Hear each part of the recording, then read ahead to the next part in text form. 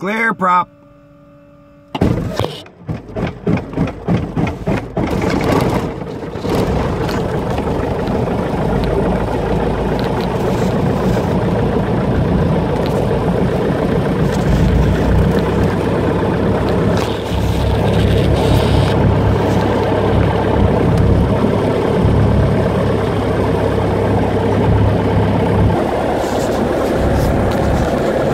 Here comes the run-up.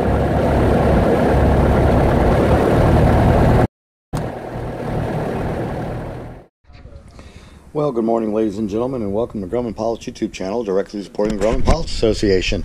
And this morning we're going to talk about, for you traveler and cheetah drivers, some of you may have a steel spacer on your propeller. A lot of the Macaulay's came with a steel spacer back in the day. There is an aluminum spacer, so let's look at the difference between the two. If you have the steel spacer, I'm putting one on the scale now. Oops, I am not putting it on the scale. Let me turn the scale on.